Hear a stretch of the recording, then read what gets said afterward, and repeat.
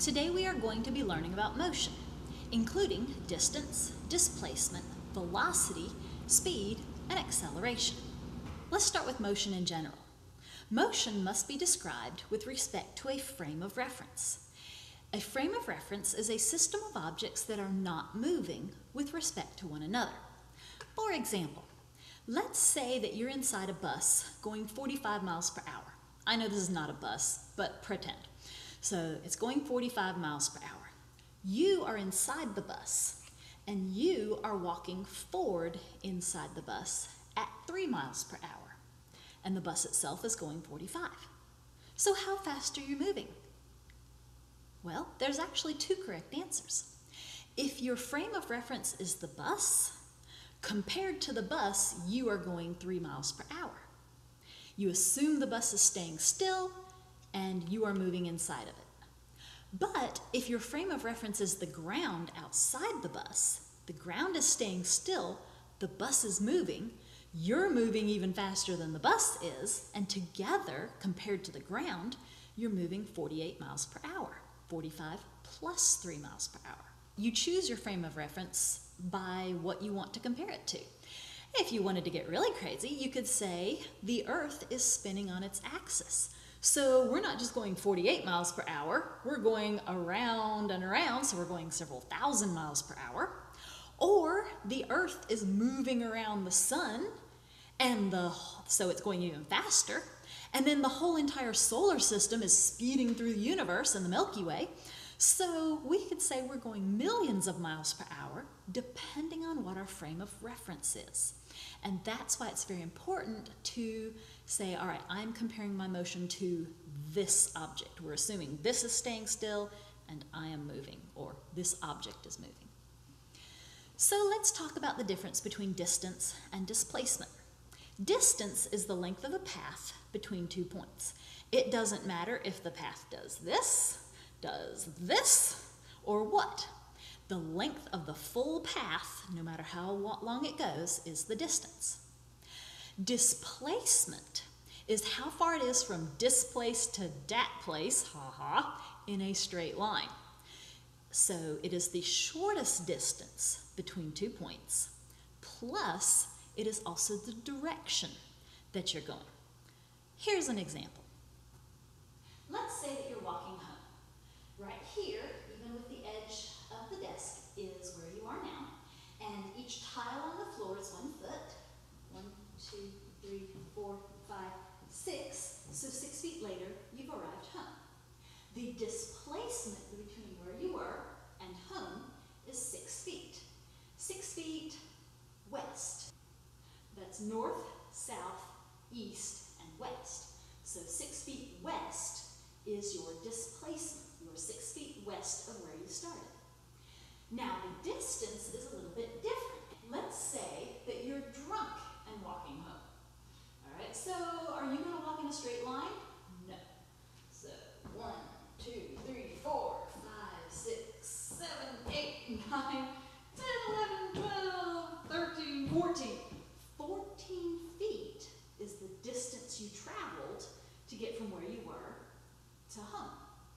So the distance was 14 feet, but your displacement, even when you walked home drunk, is 6 feet west of where you started. By the way, a displacement must have both a direction and a distance. What if you were playing baseball? Let's say this is home, this is first base, second base, third base, and back to home. So what if you run the bases and end up home again? Well, the distance that you traveled, let's say it's 50 feet to first base, 50 feet to second base, 50 feet to third base, and 50 feet to home. You just traveled a distance of 200 feet. But what about the displacement? Well, we started at displace, and we ended up at displace. So the distance between where we started and where we ended up is actually 0. So we had a displacement of 0. We are 0 feet from where we started. Isn't that crazy? So the displacement cancels out because we started and ended at the same point. So when can distance and displacement be equal? Only if they are in a straight line.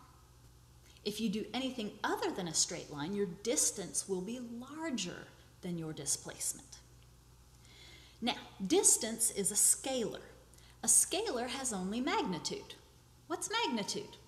Well, if you think the magnitude of an earthquake, that's how big the earthquake is. So the magnitude of your distance is how big your distance is. It's the number. Displacement, on the other hand, is a vector. It has both magnitude and a direction. You must have a direction. It's how far from where you started and in what direction from where you started. You can represent a vector, like displacement, on a map with an arrow.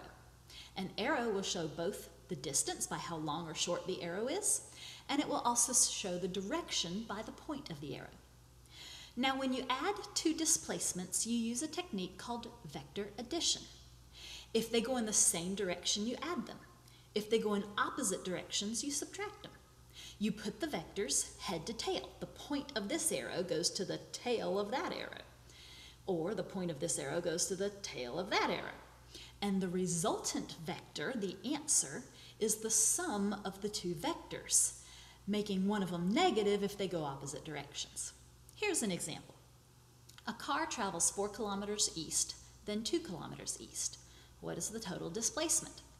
Well, if we sketch this, we draw a line 4 kilometers, okay, it's not 4 kilometers long, but we draw a line representing a length of 4 kilometers, and we draw a line about half that length representing 2 kilometers, going in the same direction. So the total displacement from where you started to where you ended is 6 kilometers. The total distance you traveled to get there is also 6 kilometers. Now, I left something out of the displacement. What did I forget? I forgot to tell the direction. We are 6 kilometers east of where we started. All right, this time a car travels 4 kilometers east, then 2 kilometers west. See how we put the head of this arrow at the tail of that arrow? So, our displacement is where we started to where we finished. We finished 2 kilometers away from where we started. And we finished 2 kilometers east of where we started. Now, the total distance to get there, we went 4 and then we went 2, so we went a total distance of 6 kilometers. See the difference? Next, let's talk about speed and velocity. Speed is how fast you're going.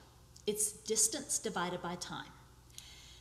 For example, miles per hour is a unit for speed, and miles are a distance, and hours are the time. So that is a distance per time. Rotations per minute, like how fast something is spinning. Rotations is kind of like the distance. Minute would be the time. Meters per second, the meters are the distance, the seconds are the time. So those are all units for speed. Speed is a rate. A rate is a change over time. Speed is how your position changes over time. I was here, now I'm here. How fast did it change? That's the speed. The average speed is for your entire trip. It's the total distance divided by the total time. However, instantaneous speed is for one exact instant in time. It's how fast you're going right then. Here's an example. Let's say you're at the intersection of 64 and 109, and you're going south to Denton. That takes about 10 minutes. You have exactly 10 minutes to get there, and when you get there, you've got a haircut appointment in exactly 10 minutes from now. So that's perfect. You have just enough time to get there. You know how it is. You get behind some little old lady that's going 45 miles an hour, and you're like, no, because the speed limit, as you know, is 55, not 45. So you're stuck behind this lady for 5 miles, going 45 miles per hour, and you're about to go crazy. And finally, halfway to Denton, she turns off, and you're like, oh, thank goodness. Well, now you're running late. So instead of going 45 or 55, you're like, okay, I'm going to go 65. And if I made half the trip at 45 and half the trip at 65, that'll average out to 55, and I'll be there on time. So you zip right along, Okay, so your average speed is 55 miles per hour. But of course, you know how this works. You're speeding, and the one time you're speeding, that's when the cops get behind you. And they pull you over for speeding, and you're sitting there, and you say, "But officer, my average speed was 55. Because I went 10 miles under the speed limit for the first half of the trip. I went 10 miles over the speed limit for the second half of the trip. See, it averages to 55. Is the cop going to take that explanation? No. So, because the cop wants to know, what is your instantaneous speed? What is your speed at that instant? And that's what you get a ticket for, not your average speed. So let's take a look at how to calculate speed and velocity. Take out your reference table and look at the first page and the first equation. It says V equals delta D over delta T. Yes, that's a V with a line over it. The line over it means average velocity. It's not a triangle, it's a V. This is a triangle. This is the Greek letter delta. It eventually became our capital D. And so delta means change in distance over change in time. If you forget what those letters mean, you can look them up over here on your reference table. You will always have a reference table on every test, every quiz, and on the exam. So that's why I want you to get used to using this now. Here's an example problem. A passenger elevator travels from the first floor to the 60th floor, a distance of 210 meters, in 35 seconds. What is the elevator's speed? First, we need to find out what we were given. An elevator travels from the first to the 60th floor, a distance of 210 meters. Underline 210 meters, and they told us that was our distance, so put a D. In 35 seconds, seconds is a time, so we put a T. What is the elevator's speed? Now, in this formula, we don't have speed, we have velocity. But at this time, we can consider speed and velocity to be interchangeable. So we put V equals question mark to remind ourselves that we're looking for velocity. This is the only formula we've used so far in this unit, but if you were trying to figure out which formula to use and you had a bunch of formulas, then you would say, okay, I need a formula with distance, time, and velocity. And looky there, there it is. Here's what you do with this formula. The formula was velocity is distance over time. Take that formula and put it into a large triangle. Split the triangle up with a capital T to split it into 3 sections. Notice distance is divided by time. So when you put this formula into the triangle, you put distance on top and time on bottom. Velocity goes in the empty space, which happens to be on the bottom. Now, if we solve for distance, we cover up distance, and velocity and time multiply. Side by side, multiply. If we're solving for time, we cover up time, and it's distance divided by velocity. And if we're solving for velocity, we cover up velocity, and it's distance divided by time. So let's see how to solve this equation. We were looking for the velocity, we cover it up, distance goes on top, time goes on bottom. So our distance is 210 meters, and our time is 35 seconds.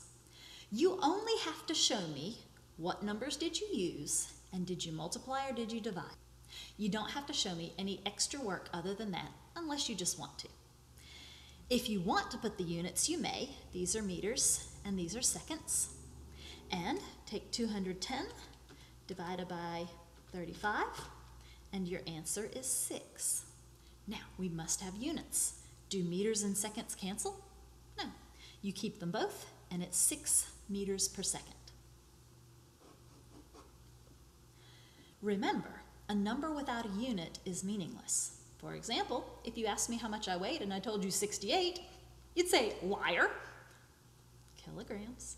I do weigh 68 kilograms. So units do matter.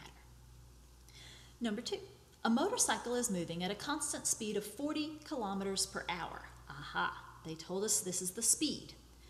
We are going to use V for velocity, which is like speed.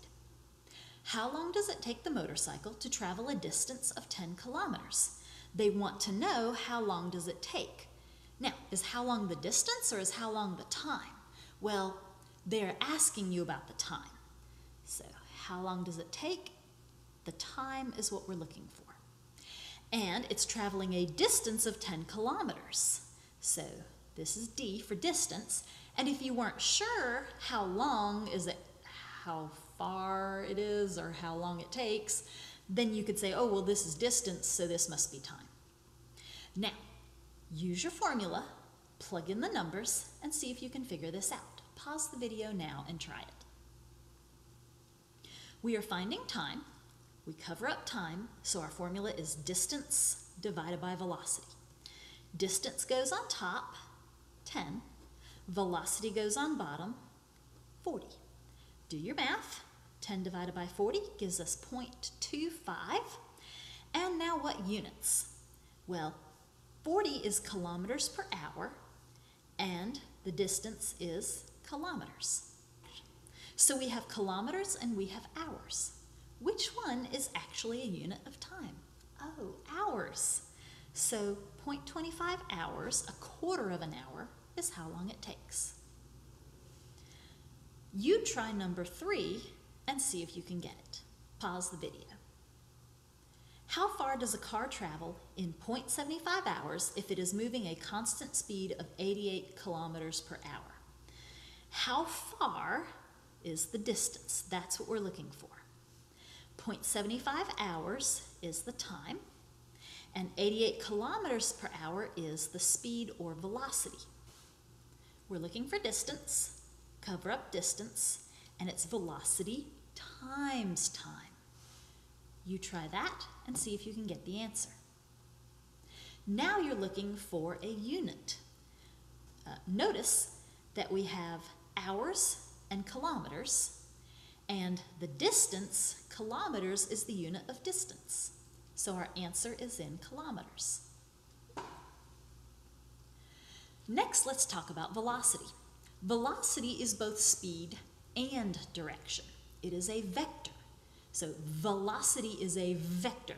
Speed is a scalar. See how that'll help you remember it? So velocity includes a magnitude, the speed, how fast you're going, and the direction that you're going. So a change in velocity can be caused either by a change in speed or a change in direction. That's kind of weird, but it turns out if you're going in circles at a steady speed, you are actually changing your velocity. Even though you're going the same speed, you're changing your velocity because you're changing your direction. Isn't that crazy?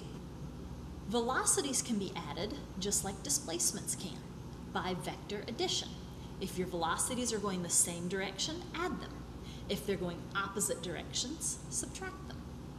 For example, a boat is moving 12 kilometers per hour downstream relative to the river. So here's a sketch of this.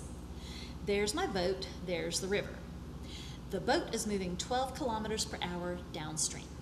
The current of the river is moving 5 kilometers per hour downstream. So, what is the velocity of the boat relative to the riverbank? See, the boat is compared to the water, and the water is compared to the riverbank. Comparing both to the riverbank, we add them together, and that gives us a total of 17 kilometers per hour. But what are we missing? A direction. We are going in overall direction of downstream. A boat is moving 12 kilometers per hour upstream this time, and the current of the river is still going 5 kilometers per hour downstream. What is the velocity of the boat relative to the riverbank? Well, do we add or subtract these numbers? Notice that they're going in opposite directions. We subtract. So 12 minus 5 gives us a speed of 7 kilometers per hour. And which direction is the boat moving compared to the riverbank, upstream or downstream? Well, it's going faster upstream than the water is going downstream, so the boat is moving upstream.